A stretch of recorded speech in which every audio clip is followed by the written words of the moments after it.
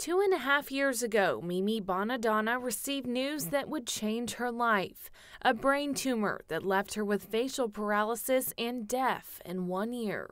I've gone through numerous surgeries trying to get my smile back, and the next surgery is another attempt to get my smile back, something I desperately want.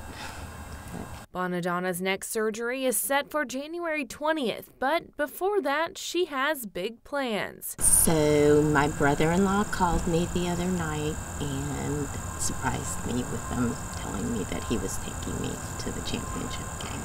Bonadonna's reaction to the news went viral on Twitter, receiving nearly 90,000 views. I'm so excited! Good, me too. You deserve it. Thank you. Anybody out there deserves it. You deserve it, Mom. I love you. All right? All right, thank you. You're welcome. After the past 2.5 years, Bonadonna's son says there is no one more deserving. She's been through a lot. Our family's been through a lot. If anybody deserves it, it was her, so there was no question about it when we got the ticket who was going. Bonadonna says this LSU season has been a dream and makes her recovery a little easier. This is really an opportunity of a lifetime. I've never been to a big game, ever.